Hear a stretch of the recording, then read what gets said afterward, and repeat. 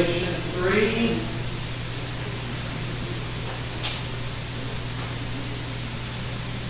Revelation 3.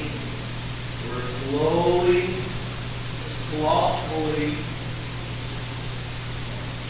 working our way through the book of Revelation. I figure by the time we get done, the Lord will come.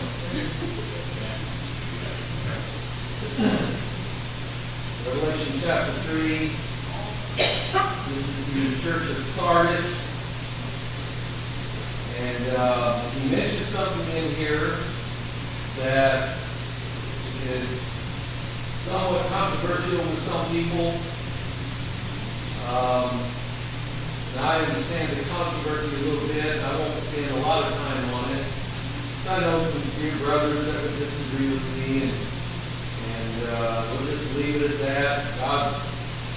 There's no way in the world I can know everything that's in the Bible and be right on everything that's in the Bible. It's just not possible that God be true and every man a liar. And any pastor or any preacher or any evangelist who sort of brags and tells you that they know it all, they got it all figured out, they're lying. They're not telling the truth.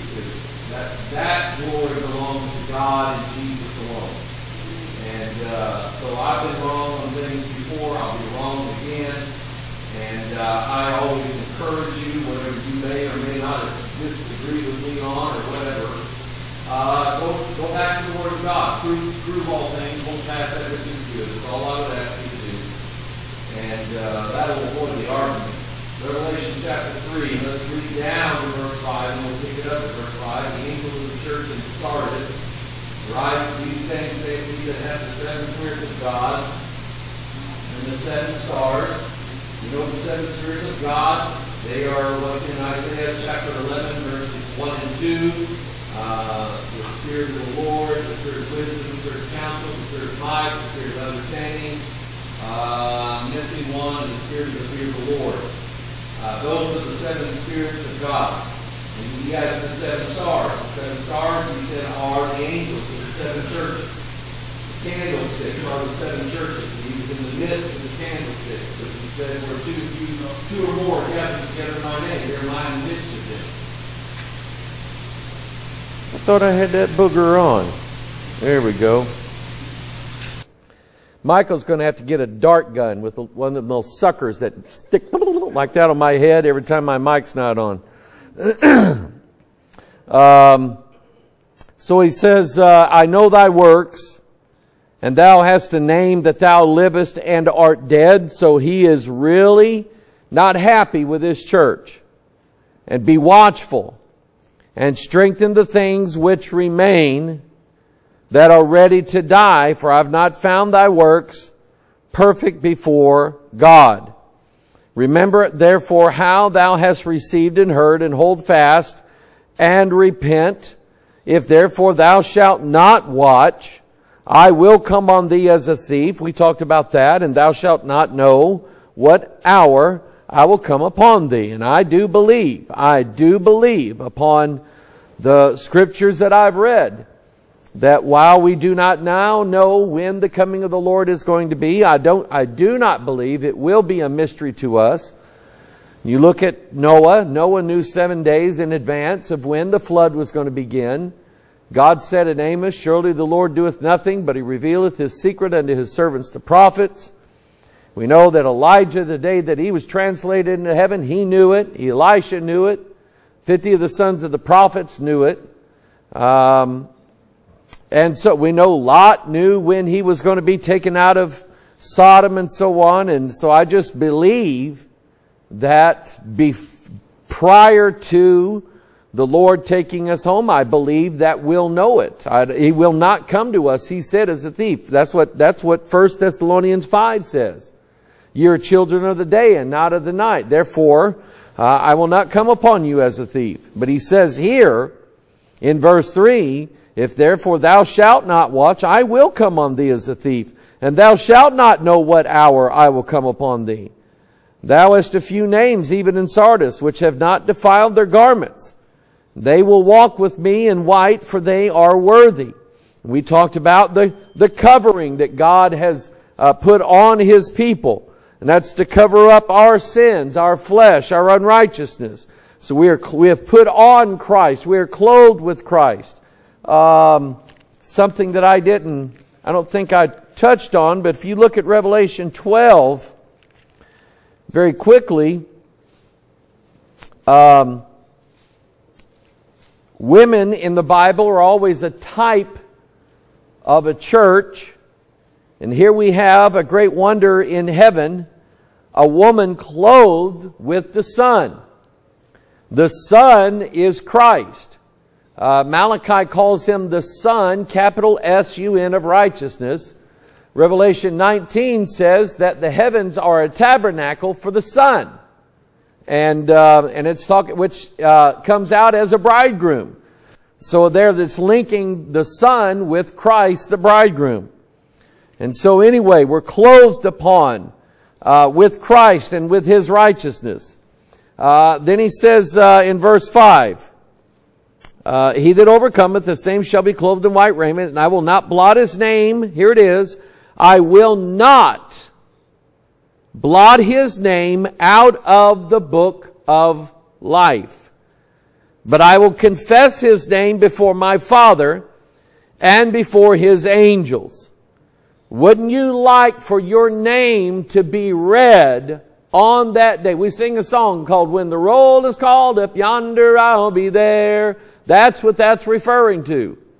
There's heaven's roll call, and the names of all of the saints are written in this book of life. Now, I'm not going to get into this. I'm not going to try to sway somebody either way, one way or the other. But he said, I will not blot his name out of the book of life. Now, some say that the book of life is the book of everybody living, every living person. And if you're a sinner, God blots your name out of the book and you can't go to heaven. I don't necessarily agree with that interpretation, and I will show you why. Incidentally, that phrase, book of life, is mentioned 8 times in the Bible. 8's the number for new life and new beginnings. And up on the screen, I have the listing of all the places where the phrase book of life is found. Out of the 8 times, only 1 occurrence is not in the book of Revelation. So we have Revelation 3:5, I will not blot his name out of the book of life, but I will confess his name before my Father and His angels. He that hath an ear, let him hear what the Spirit saith unto the churches. In Philippians chapter 4, you can turn there if you want. Make a note of this, that it links to Revelation 3:5, Revelation 13, and so on. In Philippians 4 verse 3, he said, and I entreat thee also, true yoke fellow. Now, I like that phrase, yoke fellow. What is a yoke? What's it for? It keeps the oxen and the horses going in the same direction at the same speed at the same time. Because one ox may not be enough. It requires maybe 2. Think about it. Out of the mouth of 2 witnesses shall every word be established. When Jesus sent the disciples out, He sent them out in 2s. They were yoke fellows. They were serving the same master, plowing up people's lives so the seed of the Word of God could be sown in their lives. They were yoked together. What did Paul say about being unequally yoked? So don't be unequally yoked together with unbelievers. Because if you've got an ox, let's say, and a goat, that's an unequal yoke. Doesn't matter where the goat wants to go. Going where the ox is going. Okay? And, you know, we were taught, we had some good pastors when we were growing up here. Some good men of God that taught us lessons as young people that, you know, you always look back and say, I wish I'd have listened better. But we had pastors that taught us that passage and said, when you're choosing somebody to marry, choose somebody that believes the way you believe, or you're going to have problems. Those guys were right. Because one is always going to outpull the other if you're unequally yoked.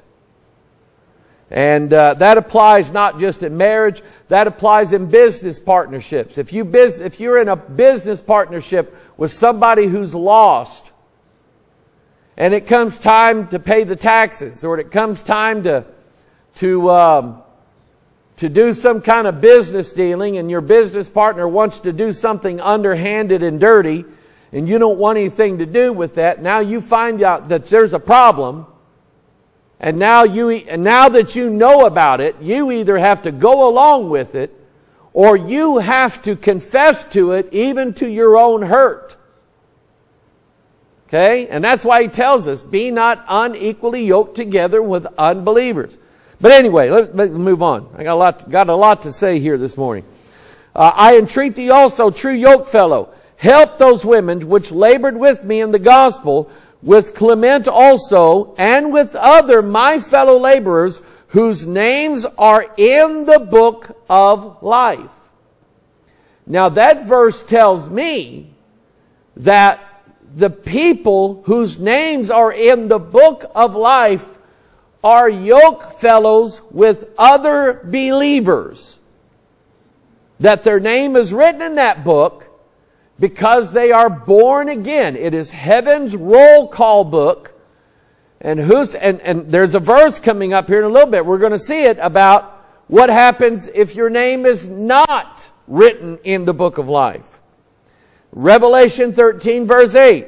And all that dwell upon the earth shall worship him. And he's talking about the beast here, the Antichrist, whose names are not written in the book of life of the Lamb slain from the foundation of the world. So it's the Lamb's book of life. It is the book that the Lamb, Christ, has of those that are in his flock. Okay? They are with him. They are brethren to him. They are saved by him. They are his sheep, his people. And if your name is not written in the book of life, you will worship the beast. Now I say this a lot when I'm doing stuff online.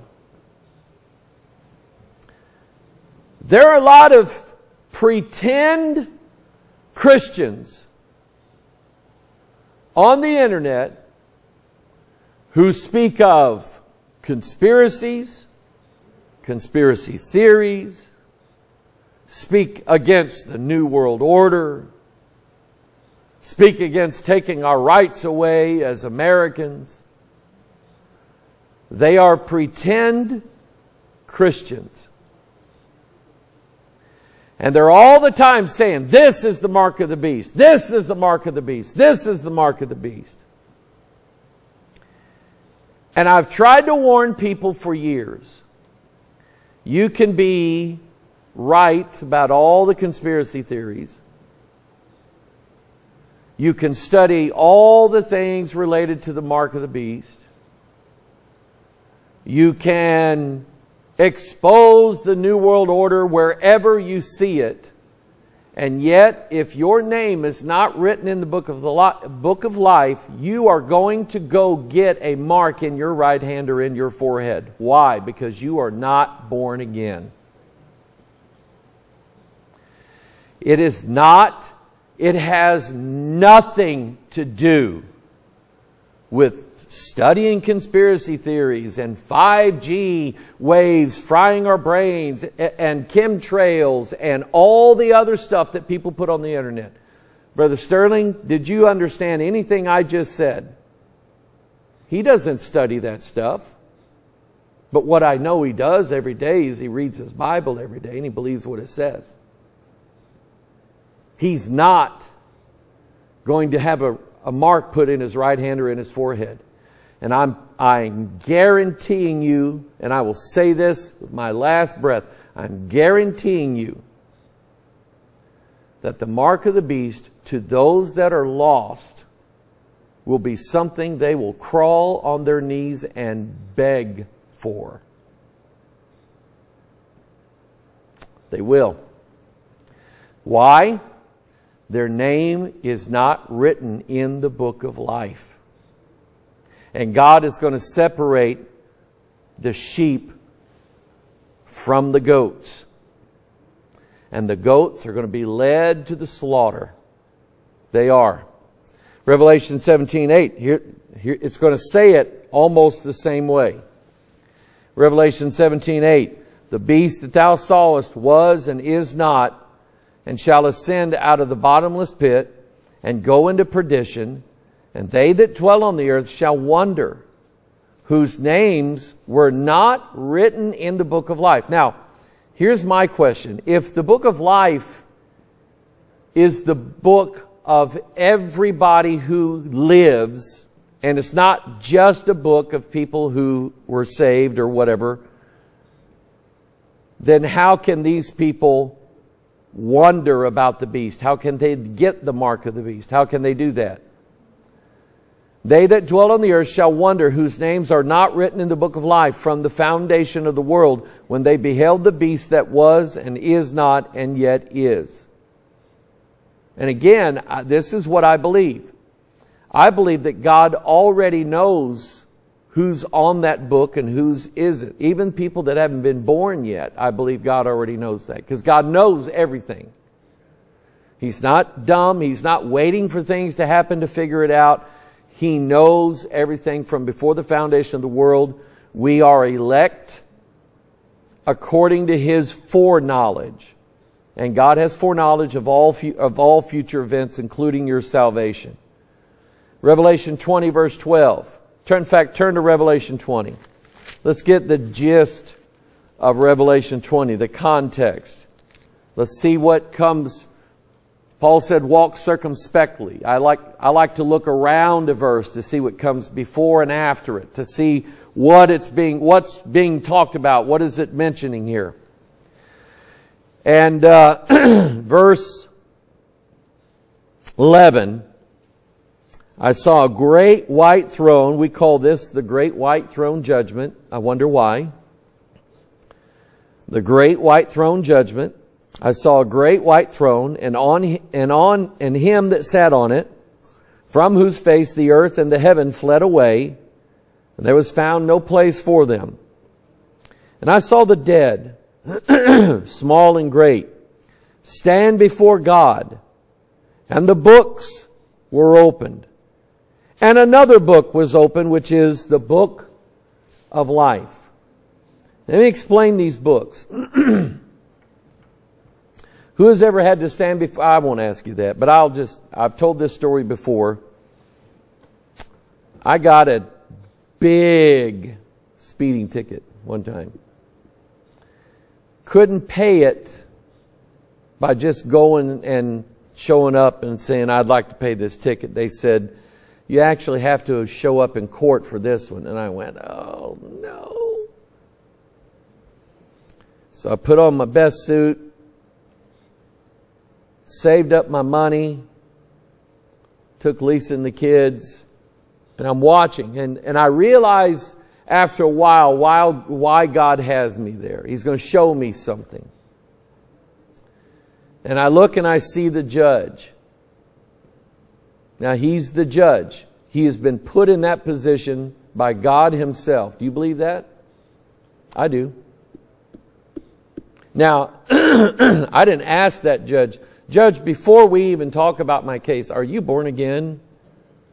Do you believe the Bible? I didn't ask him that. Because whether or not he did or didn't, he's still in authority over me. And I have to yield and subject myself to his authority. So I didn't call him Bill or Jack. I called him Your Honor. So I'm watching other cases before me, and there's a woman there. She's the prosecutor, City of Hillsboro. And she pulls out this manila envelope, and inside that envelope is the charges that are against certain people. Has their name in it and their charges. And I went, that's it. When it says the books were opened in verse 12, the books were opened. There is a book with your name on it that has everything you've done on it. Everything that everybody knows about, which is a small amount, and then the other 90% of the book, the things that nobody else knows about, but God knows about them, and He had an angel write it down in the book. The things you said, the things you did when nobody was around, when you thought nobody was looking, angels, they were watching and writing it all down. And these are all, and there is no statute of limitations. You're going to be charged with them when you stand before God in judgment. And I'm starting to get why God has me here. So when it came my turn, they called my name. I stood up before the judge, very respectful. They read the charges that were against me. I don't remember. I think it was I honestly thought it was a 55 zone, but it was a 35 zone, and I was doing 65. Yeah. And the judge said, how do you plead? And I said, guilty. What can I say? Am I going to lie? Am I going to lie to the judge? I could have said not guilty and they could have had a trial. But I said guilty. And he said, is there anything you'd like to say? That day I'd done the funeral of our 13-year-old neighbor girl whose dad bought her a four-wheeler but did not buy her a helmet. The helmet would have saved her life. And she went riding on her first ride on the four-wheeler and smashed into a tree and died. I had to talk her mom out of committing suicide. It was a very, very sad situation. I had just come from doing that funeral. And so I told the judge that. I said, my apologies, but I just was not thinking about my driving. So he said, I tell you what, I'm going to give you a 1-year suspension and sentence. And that means that if you don't speed again, City of Hillsboro, for 1 year, this will go away and it'll be like you've never done it. And I'm just about in tears by this time, George. What sins are you talking about? Because he wiped them away. That judge expunged that record. Because I guarantee you I did not drive 65 in a 35 in Hillsboro ever again. Still don't do it. And I had to pay an earthly price for it, because a lot of times there is. I had to pay court costs. So I had money left in my pocket. I took my family to Dairy Queen and we celebrated with ice cream, all right? But I'm telling you, watch this. The book of life, the books of the charges that are against everybody are read off. And those people are going to be judged on the basis of those things that they had done. Let's read it. And the dead were judged out of those things which were written in the books according to their works. And the sea gave up the dead which were in it, and the death and hell were delivered up, the dead which were in them, and they were judged every man according to their works. And death and hell were cast into the lake of fire. This is the second death. In verse 15. And whosoever was not found written in the book of life was cast into the lake of fire. What does that tell you about the book of life? It's not the book of everybody that's living. It's the book of everybody that belongs to Jesus Christ. Everybody. Okay? Who can I get? David, we have a child running loose. He just poked his head, looks like one of mine. Check down those steps. Yeah. Sometimes they escape. Okay. I should have said leave your sidearm at the pew there. But anyway. Whosoever is not found written in the book of life was cast into the lake of fire. And I'm telling you, your church membership does not matter. What you believe about what's going on in this world, who you voted for in the election does not matter. It is your name written in the book of life? And when the Facebook police, and I'm not talking about Facebook themselves, I'm talking about some of the idiots that are on Facebook that are just waiting for you to post something that they don't like, and they're going to jump you for it. When those kind of people jump all over you for your alleged sins that you committed, that they caught you on, you remember one thing, that we are saved by grace through faith, and that not of ourselves. It is a gift of God, not of works, lest any man should boast. You see, the people whose names are not written in the book of life are judged by their works. We're not. No matter if those works are good works or those works are bad works, we're not going to be judged by those. We are going to be judged by our faith. Do you trust Jesus? Are you trusting for your salvation? And Him alone for your salvation. That's what you're going to be judged on. I cannot convince people of that. When I first started doing the Watchman broadcast, you couldn't wipe the smile off my face. I saw God blessing it. I was enjoying it. I was having more fun than humans should be allowed. And the more that I run into the judgmental, antichrist Christians, and I'll call them that, the more I run into those people, they suck the joy right out of me. Because I try everything from Scripture to convince them of how people really are saved by grace, and that God knows how ignorant and how childish we really are, and we don't understand everything that's in the Bible. But they still want to judge me, they want to judge you, they want to judge everybody. I've had people write comments and say, those poor people at Bethel, none of those people can be saved because of Mike Hoggard. You're not saved because of Mike Hoggard. You're not saved because of Mike Hoggard. So sometimes if you ask me why, I've sent you several messages on Facebook and written you several emails, and how come you never respond? Sometimes I just can't handle reading them. I'm being dead honest. I can't handle, I don't even want to get into it. But there's no joy there. There's all judgmentalism. There's all condemnation. There's nothing but that. And I'd rather you know that if you're in Christ Jesus, there is now therefore no condemnation. Amen. Revelation 21:27. There shall in no wise enter into it anything that defileth, neither whatsoever worketh abomination or maketh a lie, but they which are written in the Lamb's book of life. Those are the ones who are admitted as citizens in the New Jerusalem.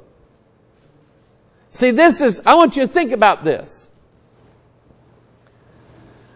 If you're going to enter into a country, would you rather do it legally or illegally?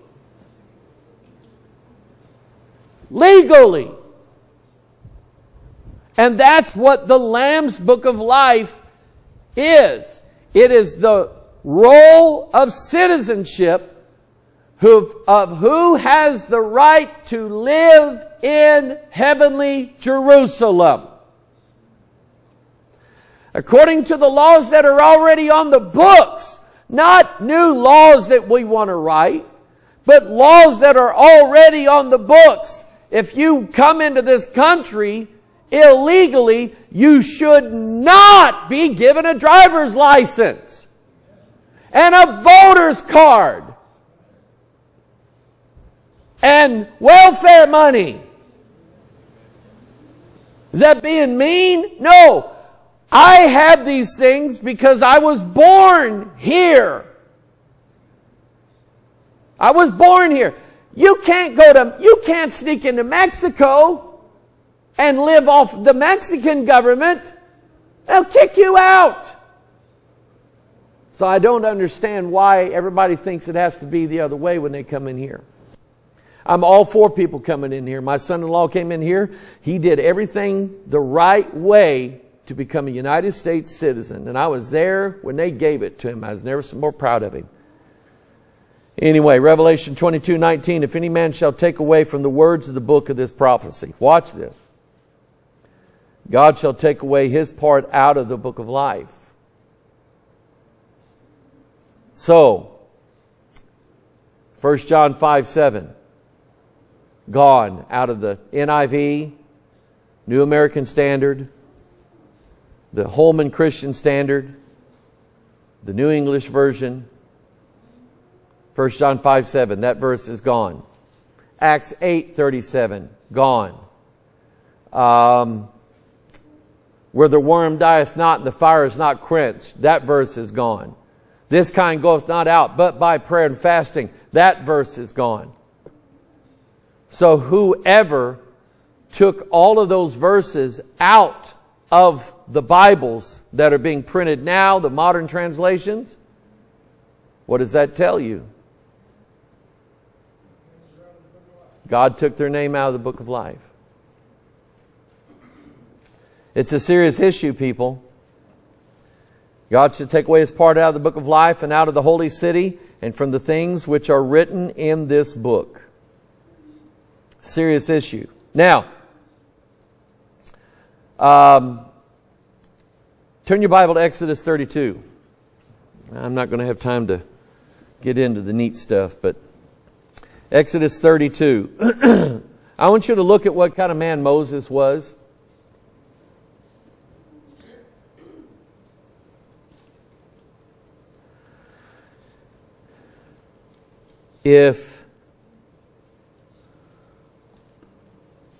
If somebody came, Brother George,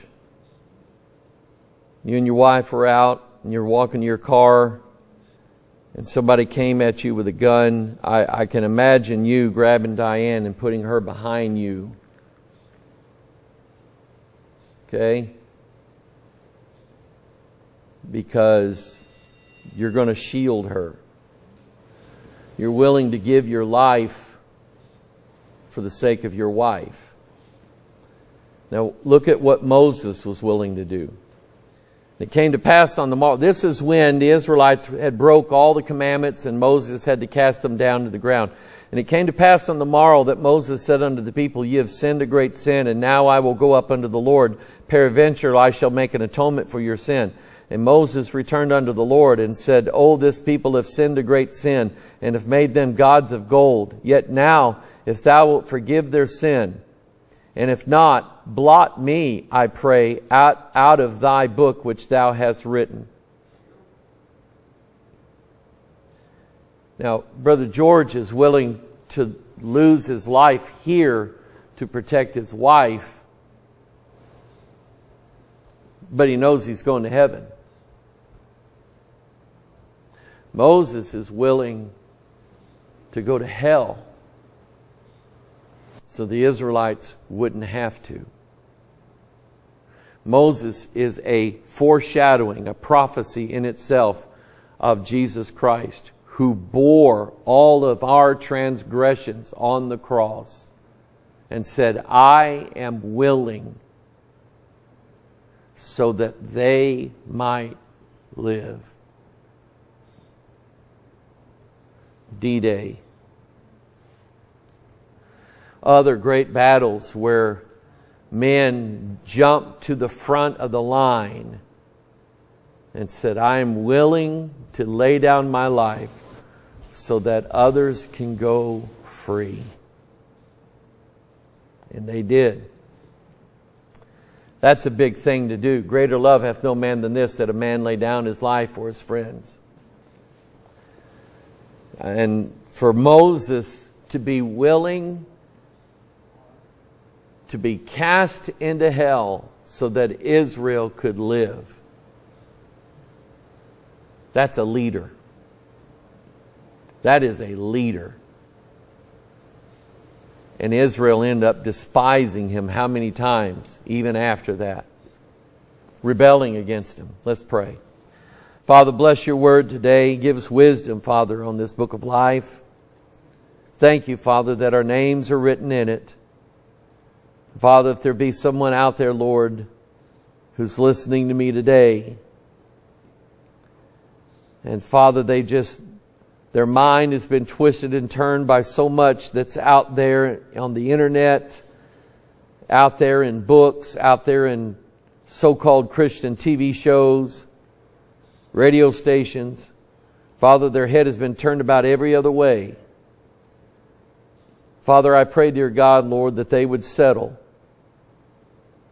on this one book and yield their mind over to it, learn from it, and understand, God, just what it takes to be saved. It is trusting in you and what you said. Bless your word, Father. And I pray that everybody, Lord, who hears my voice today, God, I can't bear the thought of people dying and going to hell. So, Father, Lord, would you bless them and help them, Lord, so that their names are written in the book of life. Thank you, Lord, for this book, we pray in Jesus' name. And all the God's people said, amen.